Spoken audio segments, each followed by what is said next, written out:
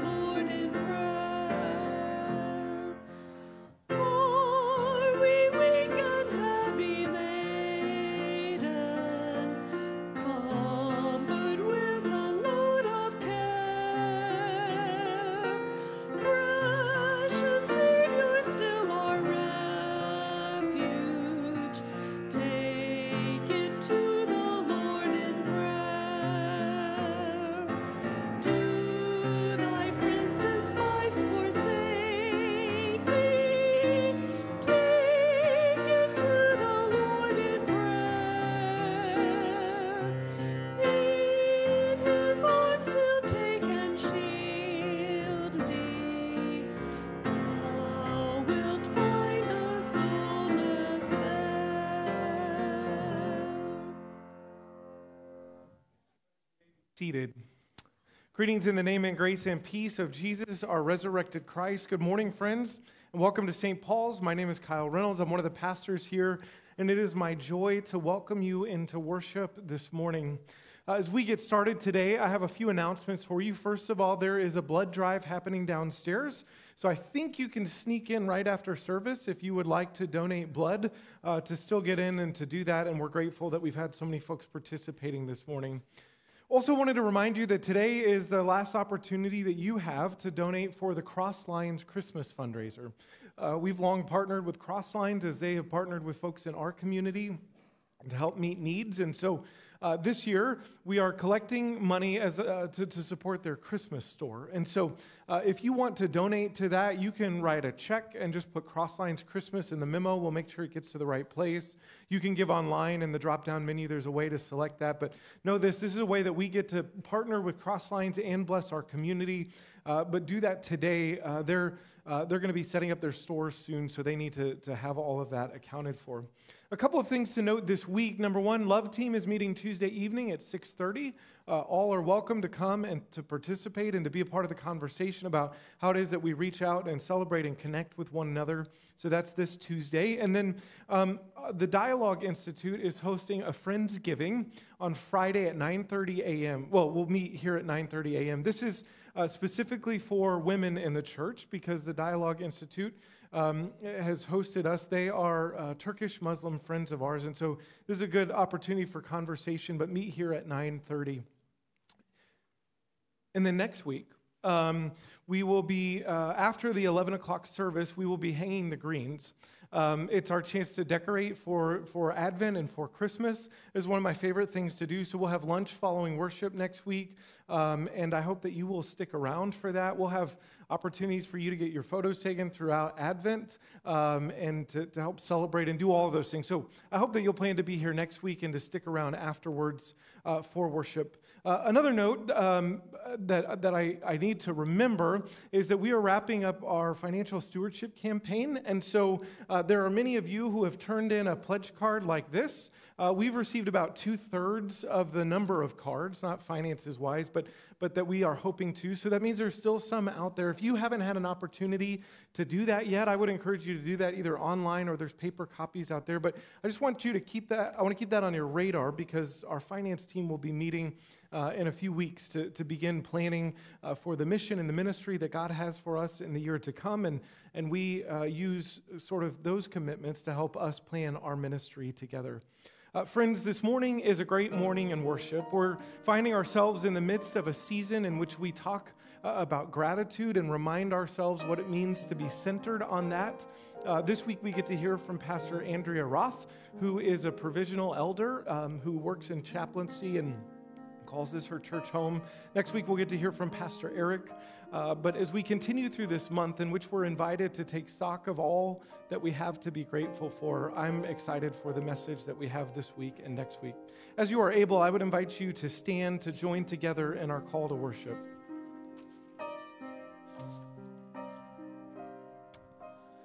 People of God, listen to God's teaching. Turn your attention towards the word of the Lord, everyday stories that contain wisdom of the ages.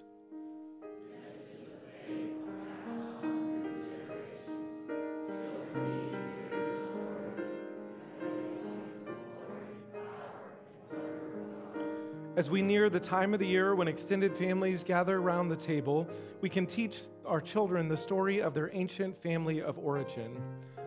With all this truth, they learn to hope in God, remember God's good works, and keep God's commandments. Amen. Please join in our hymn, Now Thank We All Our God.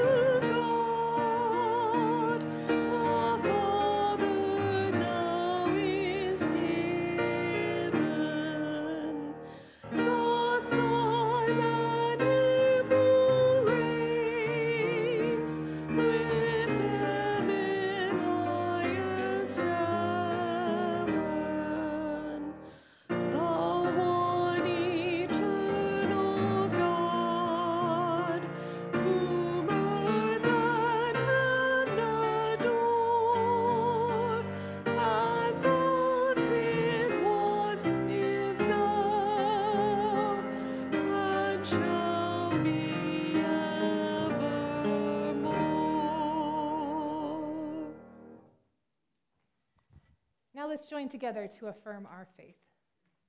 We are not alone. We live in God's world. We believe in God, who has created and is creating, who has come in Jesus, the Word made flesh, to reconcile and make new, who works in us and others by the Spirit. We trust in God. We are called to be the church, to celebrate God's presence, to live with respect in creation, to love and serve others, to seek justice and resist evil, to proclaim Jesus, crucified and risen, our judge and our hope. In life, in death, in life beyond death, God is with us. We are not alone. Thanks be to God. Amen.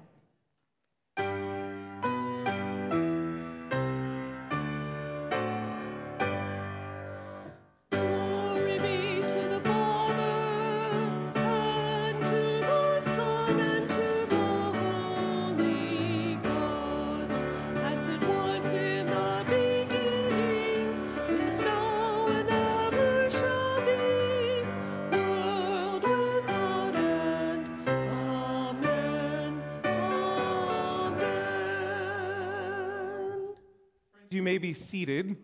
This morning, we are changing things up a little bit to a new order of worship. So up to this point, has all felt very comfortable. As the ushers prepare to take our offering, I wanted to just highlight a little bit of the good ministry that's happening in this church. So we don't have them at this service, but at the first service today, we got to celebrate 2 of our acolytes who are graduating out of the program. Who knew that you could graduate at 7th grade? But as you know, each week we have one of our elementary age students who brings in the light of Christ. This for us is a reminder of who it is that we're called to be, that when we gather to worship, our attention and our energies are focused on God who is among us. At the end of each service, we will have an acolyte come and take the light out to remind us that each one of us has within us the gift of God and the light of Christ that we go to share with the world.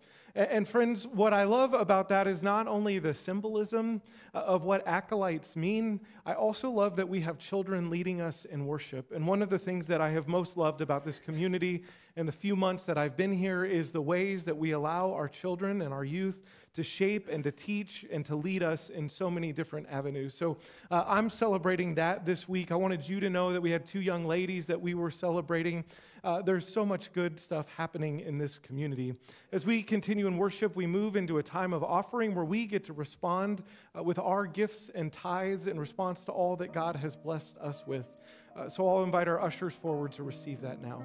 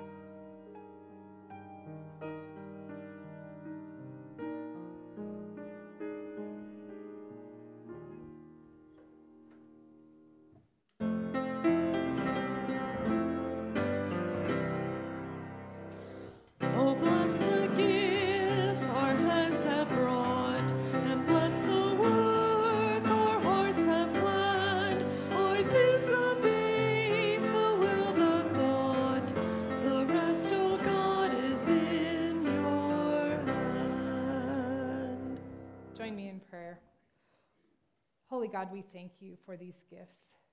We thank you for the gifts that you have poured out into our lives. And Lord, we ask that this offering be blessed to multiply the work that you are doing in our lives.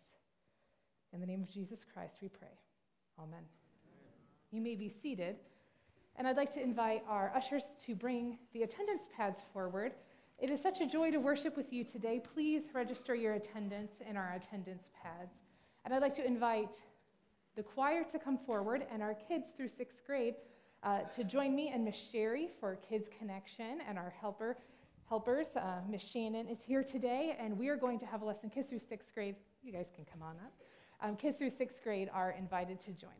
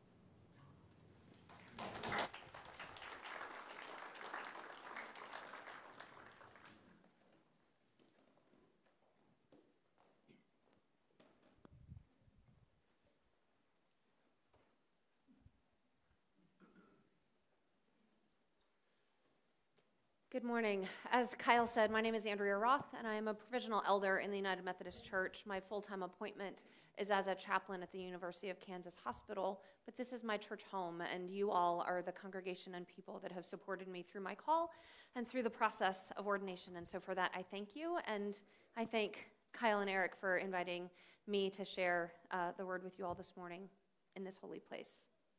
We'll start with some scripture from Paul's letter to the Philippians, chapter 4. Rejoice in the Lord always. Again, I say rejoice. Let your gentleness be known to everyone. The Lord is near. Do not be anxious about anything, but in everything by prayer and supplication, with thanksgiving, let your requests be made known to God. And the peace of God, which surpasses all understanding, will guard your hearts and minds in Christ Jesus.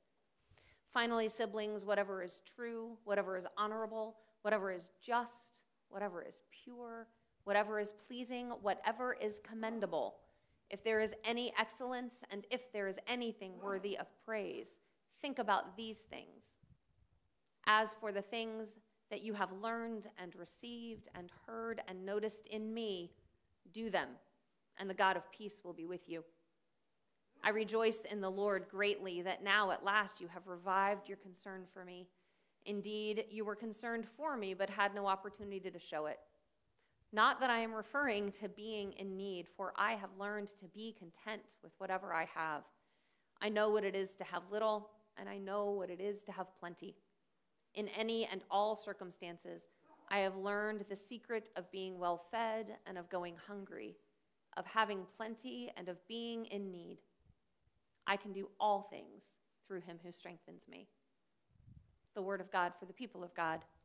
Thanks be to God. When I was 19 years old, I went to a birthday party for a newly minted 2-year-old. Her presents were piled up and she was surrounded by family, her parents, both of her grandmothers, aunts, uncles, cousins. This was a little girl who was an only child of parents in their 40s, and she had lots of love, lots of attention, and lots of gifts. So she would grab one and open it up, exclaim excitedly, push it aside, and reach for the next one. And at some point, I said, "Hey, Katie, say thank you to your grandma before you open the next present." "Thanks, Grandma." Present.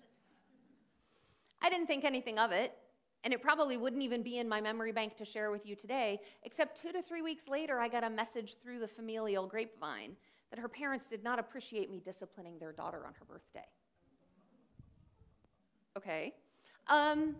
I thought I was supporting a family just norm, right?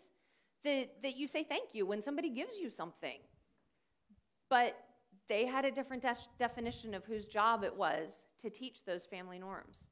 And so I had inappropriately disciplined their toddler. So this kind of begs the question, when do we learn and how do we learn to express thanks, appreciation, and gratitude? And are those even really all three the same thing? We'll get to that in a minute. But in my own household, when I was raising my 3 boys, who are all teenagers now, when they were little, at night we would read our stories, and before bed we would say, "Thank you, God, thank you," or "Good night, God, thank you for today. Thank you for," and then they would list stuff. It might be Halloween candy. It might be that they got to spend the night at their best friend's house. It might be for, that perfect cup of hot chocolate. Who knows? They're little kids, right? But they also remind us that those are the little things in life that actually sometimes do matter and do make for a great day. Again, they're teenagers. I seriously doubt any of them utilize that spiritual practice every night before they go to sleep. But the goal of instilling a perspective of gratitude in all that they do might still be playing itself out. We'll see. But really, that's all the church at Philippi was when Paul was writing them these letters. They were toddlers in their faith. They didn't know how to integrate these practices into their daily life any more than little kids do until we teach them. They were children reciting bedtime prayers, saying grace around the kitchen table, and trying new and different ways to be faithful Christians. Speaking of which, today's scripture opens with a verse that I know best because I sang it as a little kid. And we're going to try that only if you want to. You can join along. But what I learned was a round that started with, rejoice in the Lord always, and again I say rejoice. And again I say rejoice, rejoice, and again I say rejoice. Rejoice, rejoice, and again I say rejoice. Last time, rejoice in the Lord always, and again I say rejoice. Rejoice in the Lord always, again I say rejoice. If any of you didn't know that, I apologize, but I hope what was really felt in the room was how potent those little kid messages are, and that sometimes the simple ways that our faith is passed on are the ones that stick with us most closely throughout the years. And what's kind of crazy is that in this passage that I read, there are at least 4 of those kinds of nuggets of faith, those little, single clause theology pieces that we hold on to, and we don't even realize we know them. We say, oh, I don't have a great devotional life. I don't read the scriptures a lot. And then you read a passage like that and go, oh, but I do recognize those things. So besides rejoice in the Lord always, what else can we hold on to from Paul's letter? Well, there's the peace that passes all understanding. There's that litany of whatever's true, honorable, just, pure, pleasing. Think on these things. And then there's the phrase that we even have in our stairwell here in the church that a lot of people turn to in times of adversity. I can do all things through Christ who strengthens me. Whew, told you it was packed. Now let's try to unpack some of that together. Years ago, I attended a retreat when I was a part of the United Methodist Campus Ministry at Kansas State University. We now call it K-State Wesley. And that retreat was for campus ministry groups from all over Kansas, and a retired pastor came to lead us. And I don't remember much about him as an individual, but I remember very significantly one of the teachings he gave us. Now, this was early to mid-90s, so the store Successories was everywhere. I don't know who remembers those, but in the mall at Oak Park, at 95th and Quivira, down on the plaza, any number of places, they sold framed posters, usually some picture of a Rocky Mountain or somebody on a bicycle race or, some inspirational, powerful sort of image. And there was a word under it that was supposed to motivate you and a phrase that connected it all together. But his point when he was talking about those was that it sounds good if you say it fast. And so I did some searching, and I found that that store still exists. And one of their current phrases they sell says, be the bridge. Problems become opportunities when the right people join together. Now, they don't exist in the malls the way they used to. They've kind of turned their focus to corporate gifts. So if you've ever received a crossbody bag that says teamwork makes the dream work, you know what I'm talking about. But the idea that it sounds good if you say it fast says, let's look at this a little bit deeper. And we'll try with the example that I just gave. Be the bridge. Problems become opportunities when the right people join together. When we look more closely, we see the message does not say problems are opportunities for people to come together. It requires the right people, but who decides who the right people are? And what if you underestimate the contribution someone could make? And what does the second phrase really have to do with building a bridge in the first place? See what I mean? It sounds good if you say it fast, but take it to its logical conclusion and it doesn't really hold up. But these sayings from Paul hold up, so let's see why. Let's loop back around earlier to when I asked the question about the difference between thanks, appreciation, and gratitude. I'm not using Merriam-Webster today, so don't hold me to any of these, but I think it's fair to say that thanks is an action. It's an outward expression through words, correspondence, or gifts. Appreciation is intellectual. It's a thought. You understand the value that someone or something has in your life. And gratitude's an emotion. It's held deep in your spirit. The three are interconnected, but they serve different roles in our relationships. Likewise, when this scripture passage, this section of an intimate and personal letter from Paul to the Philippians starts with, rejoice in the Lord always, Paul isn't saying you have to go singing and dancing through life, though if that's how you roll, by all means. But instead, Paul is saying to embody the joy of a life in Christ until it emanates from every fiber of your being. Our clue about that comes from the follow-up sentence where he says, let your gentleness show in your treatment of all people. The Lord is near. Gentleness. Rejoicing in the Lord can be exuberant, and it can be quiet. It can be seen in how you talk about your faith, and it can be seen in how you live out your faith every day. I want to jump next, actually, to when Paul says, whatever is true, whatever is honorable, whatever is just, whatever is pure, whatever is pleasing, whatever is commendable. If there is any excellence, and if there is anything worthy of praise, think about these things. It seems easy enough, right? Well, I was at the funeral of a grandfather in my life just earlier this week, and before the Mass, his eldest read through his thoughts on life and faith, as written in 2016. Now, Maury was 96 years old when he died, so he'd been preparing for a little while. His advice and reflections exemplified this verse. He had lots of gems in there, and not all of them were completely original, but one was always tell the truth, and you never have to remember what you said. While listening, I had the same reaction to his wisdom as I do to this commendation by Paul. It sounds good. It sounds easy if you say it fast. These seem like simple enough tasks, but in a day and age when our values are challenged by television shows, local politics, international crises, staying focused on justice, truth, and purity of spirit can be complex and difficult. Paul wants the Philippians and us to be people of integrity, but he tells us that the payout is fantastic. Keep on doing the things you have learned, and the God of peace will be with you. Ultimately, that's what brought our family comfort this week as we lay Maury to rest. He was safe in the arms of God of peace because he had kept his thoughts turned toward God's desires for his life for 96 years.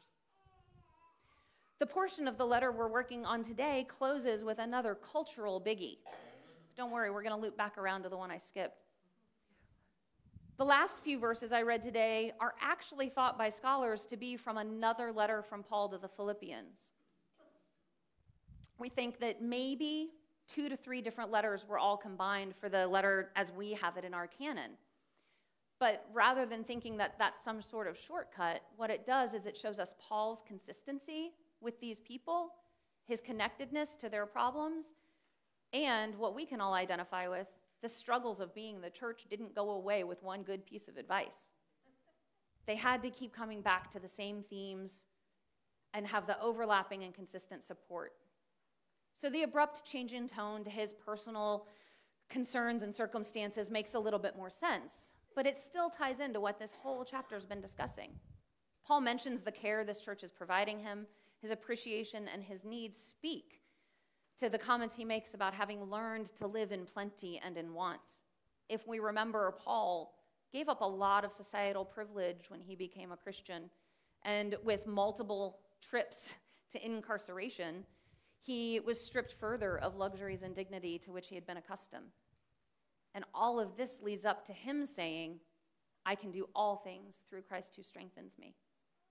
As popular as that sentiment is, it's one that for sure can fall into the it sounds good if you say it fast realm if we're not careful. People tend to use it to deflect fear or grief or nervousness about an upcoming challenge. But looking to other translations helps us find the deeper and more intimate meaning. In the Message, it says, I can make it through anything in the one who makes me who I am. And the Common English Bible says, I can endure all these things through the power of the one who gives me strength.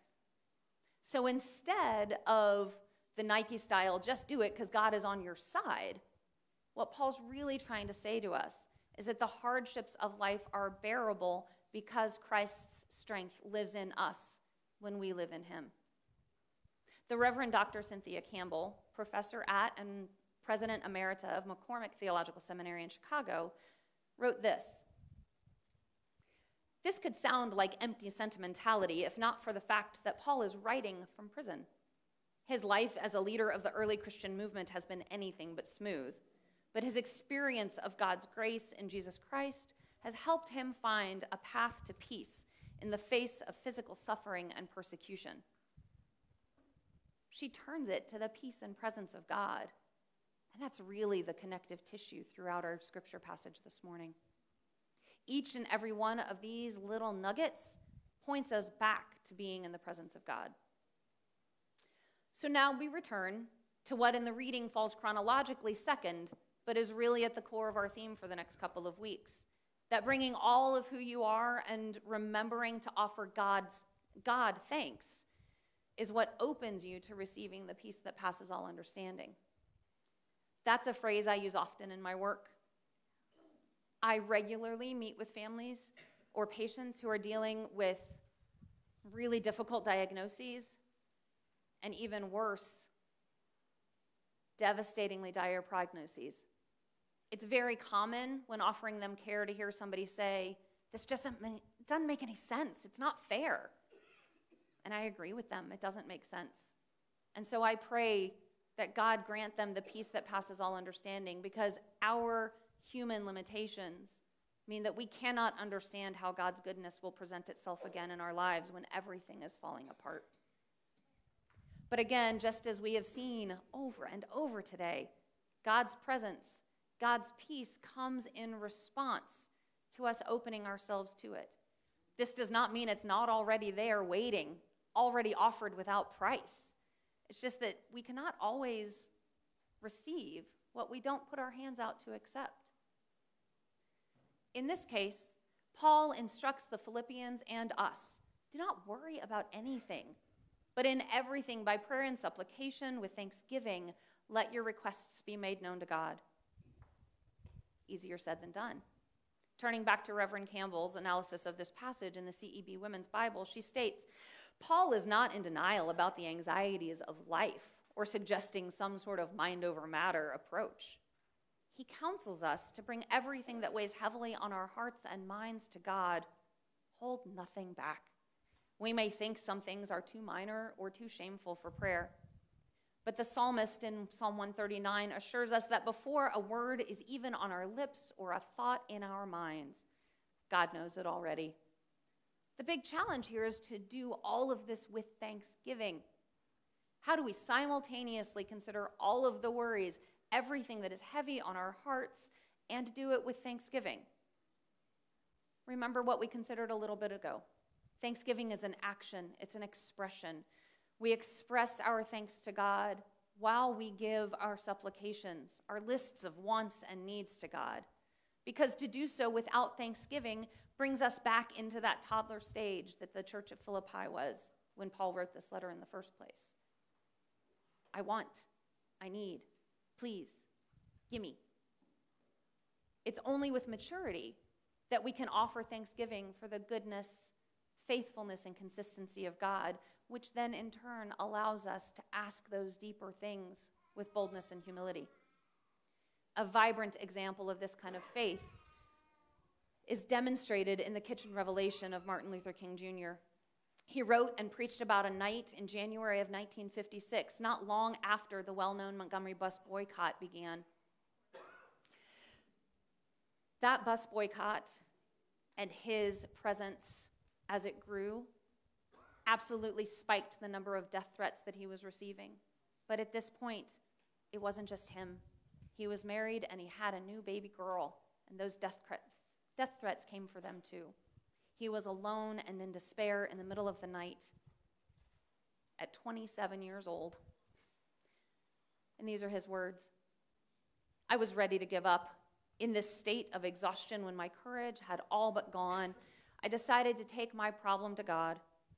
With my head in my hands, I bowed over the kitchen table and prayed aloud. At that moment, I experienced the presence of the divine as I never had experienced him before. It seemed as though I could hear the quiet assurance of an inner voice saying, stand up for righteousness, stand up for truth, and God will be at your side forever. Almost at once, my fears began to go, my uncertainty disappeared, and I was ready to face anything. Here, the kitchen table becomes the altar. The stresses and strains of everyday life, while perhaps extremely or more extreme in historical context for MLK, are no more and no less than the struggles we bring to God through times of church-induced trauma, addiction, physical and mental illness, isolation, financial distress, and so much more. But it is the act of handing these concerns to God that opens us to hearing God calling us to action and reassuring us that God is always at our side too. Once more, I turn to the words of Reverend Campbell. When we bring the things that cause us stress into prayer, we put ourselves and our troubles inside a much bigger picture, the story of God's love for us in Jesus Christ, a love that is stronger than anything that can hurt us or those we love. And that leads to thanksgiving, recognizing the depth and breadth of God's grace, leads to gratitude, and that leads to peace. It's not that our worries and concerns are too small for God or too big for us. It's that with the right perspective, we see our place in God's story. Once we do that, the fears don't get any smaller, but our capacity expands to a place where we can face those fears and engage them without terror. Let's stick with that kitchen table image from MLK for just a minute. The Family Dinner Project is run out of the Massachusetts General Hospital by a Harvard professor, and it has over 20 years of data confirming the physical, mental, and social benefits of time spent as a family gathered around the table for shared meals. And whether your inspiration is MLK's midnight prayer or the upcoming Thanksgiving holiday with all its traditions and indulgences, time spent at the table is never wasted. It is a place where we say grace, where we invoke grace, where we offer grace, and where we receive grace through prayer, conversation, and mutuality. I'd like to close today by reading the poem Perhaps the World Ends Here by Joy Harjo. She's a 72-year-old member of the Muskogee Nation who served as the first Native person to be named U.S. Poet Laureate, and she served in that role from 2019 to 2022. Perhaps the world ends here. The world begins at a kitchen table. No matter what, we must eat to live. The gifts of earth are brought and prepared, set on the table. So it has been since creation, so it will go on. We chase chickens and dogs away from it. Babies teethe at the corners and scrape their knees under it. It is here that children are given instructions on what it means to be human. We make men at it. We make women. At this table, we gossip, recall enemies, and the ghosts of lovers. Our dreams drink coffee with us as they put their arms around our children. They laugh with us at our poor falling down selves as we put ourselves back together once again at the table. This table has been a house in the rain and an umbrella in the sun. Wars have begun and ended at this table. It is a place to hide in the shadow of terror, a place to celebrate the terrible victory. We have given birth on this table. We have prepared our parents for burial here. At this table, we sing with joy and with sorrow. We pray of suffering and remorse. We give thanks. Perhaps the world will end at the kitchen table while we are laughing and crying, eating of the last sweet bite. My prayer for us is that we remember each bite is sweet, and that the sweetness is enjoyed because we have given to God all that which is bitter. God wants us to be at peace, and we achieve that when we resign control, offer thanks, and trust in the goodness of God. Amen.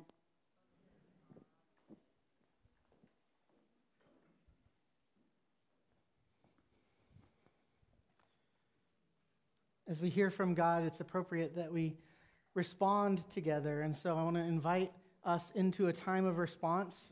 One way that you may want to use this time is to come to one of these candle tables and light a candle.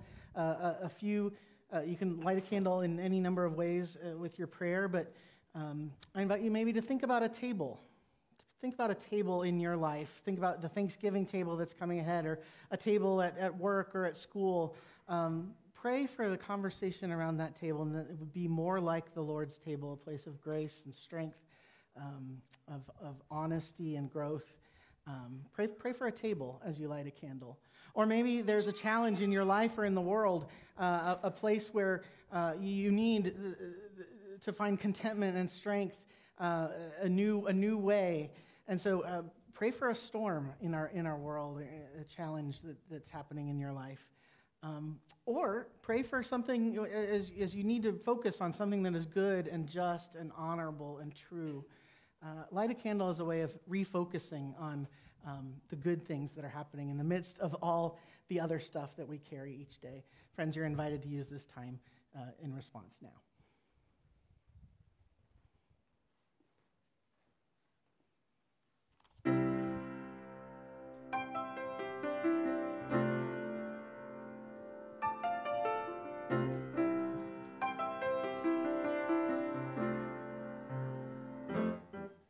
When I think I'm going under, part the waters, Lord. When I feel the waves around me calm the sea. When I cry for help, oh hear me, Lord, and hold out your hand. Touch my life, still the raging storm in me.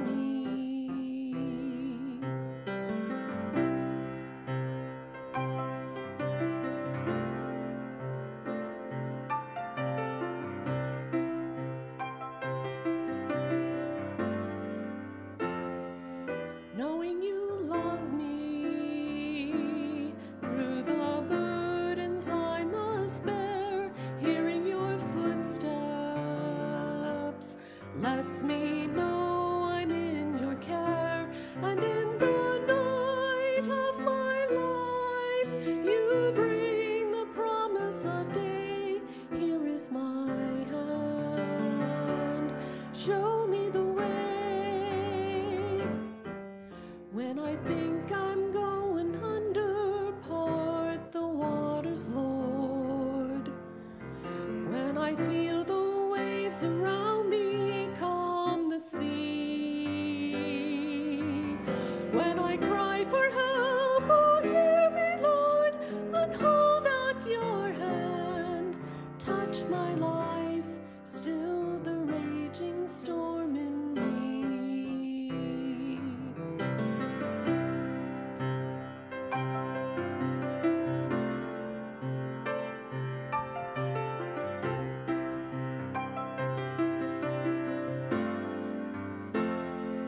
Knowing you love me helps me face another day. Hearing your footsteps drives the clouds and fears away. And in the tears of my life, you see the sorrow you bore. Here is my pain. Heal it once more.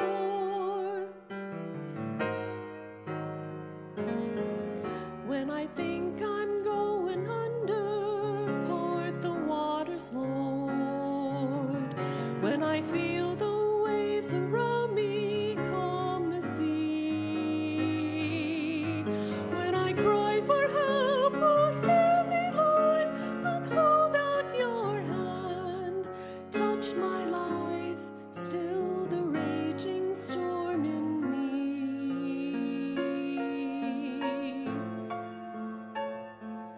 Touch my life, still the raging storm in me.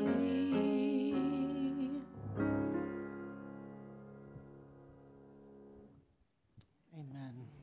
Amen. Friends, will you join me in prayer?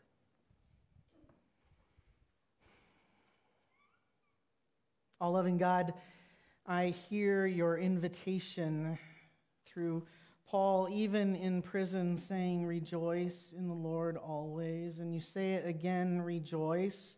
And part of me exults at your invitation, and I feel my soul rising up to do what I'm made to do. And then, God, I also confess, and we confess, how hard it can be at times for us to make that choice. God, that we can choose to despair. We can choose to find discontent all around us. God, reorient us once again. Turn us again to the life that you have for us, a life of rejoicing, a life of receiving your love and reflecting it back to you and sharing it with our neighbors and all creation. God, turn us once again. God, there are so many places in our world that need your peace that passes understanding. There are so many things, God, that we do not understand. And so we pray for those diagnoses and prognoses, and we pray for loved ones for whom we're caring. We pray for loved ones who we are grieving. We pray for the decisions that need to be made at end of life and in transitions throughout life. God, we need your wisdom and your peace there. Our world needs your peace, God. We lift up, again, violence in the Middle East. God, we pray for peace with justice. And we don't have the understanding sometimes, God, to know what that looks like, but you do. And we trust you, and we look to you for peace with justice there and peace with justice and violence in our own homes and streets and backyards. God, all around us. God, bring your peace. Bring your peace. God, we need your strength. Help us to know what it is in plenty and in want, in hard times and in good, to know what it is to be your people, to encourage one another, and once again, turn to you, knowing that we can do all things, we can endure all things because you have done it first, that you endured all things and you're victorious even over death, and you remain with us, the risen one. And so we give you thanks. We give you our lives. We turn to you in your strength and your peace and your joy and your hope and your wisdom once again. And we pray as Jesus taught us to pray, saying, Our Father, who art in heaven, hallowed be thy name. Thy kingdom come, thy will be done, on earth as it is in heaven. Give us this day our daily bread, and forgive us our trespasses, as we forgive those who trespass against us. Lead us not into temptation, but deliver us from evil. For thine is the kingdom and the power and the glory forever. Amen. Amen. Friends, we're trying some new things, and so I want to invite you to just stand briefly and greet a neighbor near you. Pass the peace of Christ with someone near you. Then we will sing.